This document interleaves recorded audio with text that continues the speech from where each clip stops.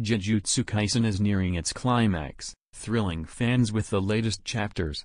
The intense battle against Sukuna is what everyone's been waiting for, bringing excitement back into the series.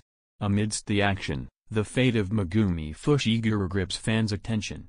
As an essential character facing dire straits, there's a glimmer of hope with a plan to save him. Stay tuned as we dive into what this plan entails and why it's crucial for Megumi's future.